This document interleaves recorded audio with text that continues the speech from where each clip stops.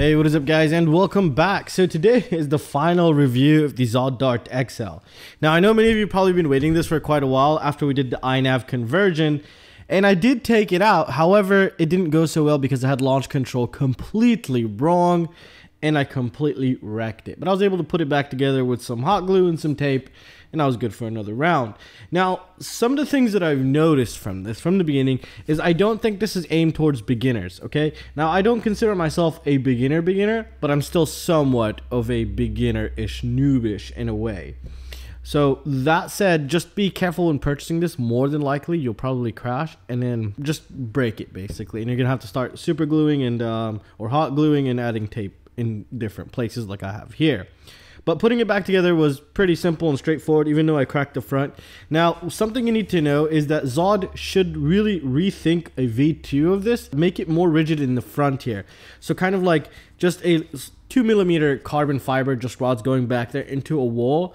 So when it crashes, it just doesn't just go into pieces. It'll keep its form, probably just break from here and here. So that's something that you can possibly do by yourself. I was thinking of designing just a quick design in Fusion 360 and cutting it out on my CNC machine from 2mm carbon fiber and just put them next to the wall here, and then just another long line here. It might not do much, but it should theoretically help somewhat against, you know, hard crashes on the nose. Now today I did get one flight in, and I'm glad I took it till I drained the battery. And the reason for that is when I landed, unfortunately I disarmed usually when I land, and the propeller was set like this, caught onto the grass, and then broke the propeller. I only have one propeller on me, and this wooden piece back here that's holding the motor came off. But it came off pretty simple. When I took a look at it, they didn't really add much glue on this back part here, which is something that you possibly want to do. I'd probably recommend you, if you don't have hot glue with you, is just pull it off. It'll come right off, and then just add hot glue. I just added hot glue. And another thing you want to do before you do that is make sure you sand the inner foam so it'll stick very well to the wood here. And I just did that now, and it's really good. I didn't have my hot glue gun with me on the field, but yeah, even if I did, I don't have another propeller. So the propellers here are 9-inch 4.5 pitch, I believe. Yeah, 4.5 pitch. I have one more prop like this, and I also have 10-inch props from Gemfan that are 4.5, which I wanted to also test today. However, what I'm going to do next of this is to test its efficiency. Now, I believe I got 13 minutes of flight time on a 3300 milliamp 4S LiPo here, which is really nice. CG was really easy to get, and something I truly recommend. Now, in one of my first crashes, 3D printed part wasn't here. I designed this and then I printed it. I don't know if I have it on my Thingiverse, but yeah, because I broke this completely, so I had to design something. So the inner part is completely broken from this wooden part, so I redesigned just a little piece to kind of hold everything in place. However, I also recommend these Umagwad or whatever. You can get them from the Rotorite store, and they actually sent these to me a while ago just to try them out, and I just got to try them out right now, and they're actually an amazing piece of sticky tape anti-grip. It's like really sticky, and it just held the battery perfect, because sometimes you'd have to put it in a weird position in order to get the CG just right. So that being said, the overall structural integrity is pretty weak. And if you missed this whole build, I'll have a link to the build video down below, how I went about doing everything here, from, you know, just everything. So I'll have that down below. Overall, it flew really nice when I got the launch control system to work good. I'll also be releasing the dump of my Inav settings. So if you want to copy my setup, you can go ahead and do that. What I used was auto-tune. It was somewhat windy. In the beginning, you see it wasn't really flying that well until I used auto-tune a little bit, and then you could kind of see it progress. Now, when you use auto-tune, just make sure when you land to save before you disconnect the battery. So I did that here, but unfortunately, when I got to my quad again, all I had was one propeller, and this thing just broke off. But other than that, it's actually pretty... it's very easy to fix, to be honest. For example, here, I broke this too, one of my crashes. I just, you know, just hot glue. And that's it. I just don't have any more issues. So it is bound to break somewhat here and there, and all of these foam are, but just the overall hollow body or canopy or whatever you want to call this, fuselage, is not very durable. So keep that in mind. If you can add some sort of structural integrity to the overall plane, is really good for you. especially on your first maidens, because those are the scariest, and those are the ones that usually break all my airplanes. The first couple maidens, I probably forget to do something in the launch control system or something of that nature. Overall, I really love this due to a couple reasons. One thing, I think I can consider this pretty efficient, that on 3,300 milliamps, I was able to get 10-15 minutes of flight time. However, I have lithium ion packs that I'll be setting up on this very soon on the next flight, maybe tomorrow, I don't know just yet, but I really want to take this out again. And I also have a 5,000 milliamp LiPo that I want to try, because I saw some guy do it on YouTube a while ago. So I just bought one 5,000 milliamp 4S LiPo that I want to stick in this bitch, and want to see how long it's going to get for, how long flight time it's going to give me. However, something that I forgot to do in the OSD was enable the amp reading. And unfortunately, this kind of feels like a half-assed review, because it was just the first flight, and that shit really pissed me off. I never expected it to break on the first flight. I mean, they are pretty brittle, the propellers here, but you can put any propeller, unlike the previous Zohd Orbit and the Zohd Nano Talon, which have a proprietary propeller. This one you can just stick whatever you want on here. So next flights is going to be the 9-inch prop, the default 9-inch prop, and as well as a Gemfan 10-inch prop with the same pitch. And I want to see if I can check the current, because I really wanted to test that, but I forgot to enable it on the OSD, so I don't know how well everything was doing. But saying all this, 10 minutes, 12 minutes of flight time on a 3,000 milliamp battery was absolutely phenomenal. Yeah, it felt really good in the air, felt really stable. It didn't feel like, it wasn't dipping a wing, kind of like the Orbit. And I finally understand what the hell that means. On the Zohd Orbit, it's really good with a pack of lithium ions. I can go for, I think I went around for 20 minutes the other day, I don't remember. But I'll have that upcoming very soon.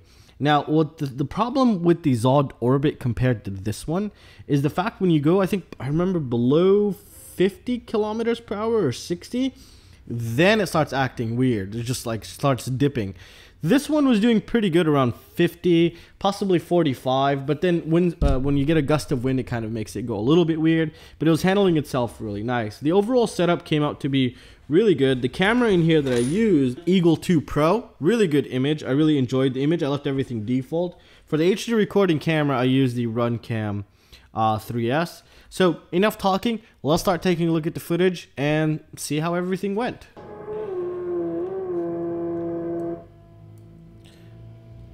Alright, so here I'm just getting a feel for it. I'm just flying it nice and easy on angle mode, making sure everything is running before I go any further. And I'm going to do the auto tune, return to home, just to double check if everything is working great here.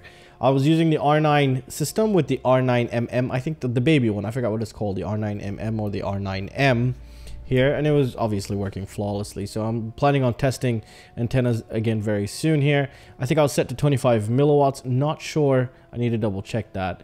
Now here we're turning around, and overall there was slight wind. There wasn't that much wind, so in that perspective it was a good day to kind of do the auto tune, and I'm kind of glad I did.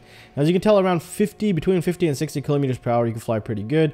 Once it dips a little bit less than that, it feels like it becomes unstable, but it is still somewhat stable. And actually, I didn't notice this, but I do have the amp reading right there. I don't know how I didn't notice this in my screen. Maybe something was overlaying it. But yeah, okay, so that's really good. I thought I had that disabled. So here we can see it's pulling around 54% throttle. It's pulling around 9.4 amps. So that's really good in that perspective. And again, I was using 3,300 milliamp 4S here. And I was flying it in Horizon. Soon I'm going to start testing loiter mode here. And we're also going to take a look at the auto-tune part. I didn't do the trims. I didn't want to bother with that just yet. I just wanted to get a feel for it, just make sure I could trust it, and just to see how well it's flying. I don't want any weird surprises to happen here. When you push full throttle, it's not the fastest. That's something that I also noticed. But for me, I don't really care about speed with these. I just want efficiency. Efficiency is key for me here. As you can tell, we've traveled 1.82 kilometers, around 1.8 kilometers so far. So yeah, I really like this. Felt like the sweet spot here between 50 and 60% throttle, which was getting me around anywhere between 49 and 50 kilometers per hour here. And right now here I'm testing return to home. Now for some reason I really don't like how Inav turns to the right. I want it to turn to the left. I don't know if there's a way to change that, but I really want to look into that because I don't like it when it turns right. It scares me because when it's turning right, it's going on the area that I cannot reach if anything were to happen. But I just, you know, just got used to it. We'll just let it go on its way and see how everything is working here. And obviously, as you can see, everything is working great. It's returning to home. I'm in that little building down there. So in that perspective, everything is awesome. And for VTX, I'm actually using the AKK VTX with the DVR. However, I didn't want to put in a DVR just yet because I had a feeling that maybe it might crash on the Maiden as soon as I throw it up. So I didn't want to break my expensive SD card. So that's why I didn't put an SD card on the DVR here. And this is recorded through the Fat Shark. And I really wanted to also finish testing the IonWave V2s with this to see like some sort of a range test. But again, unfortunately, we had, I only had one propeller and it broke on the landing.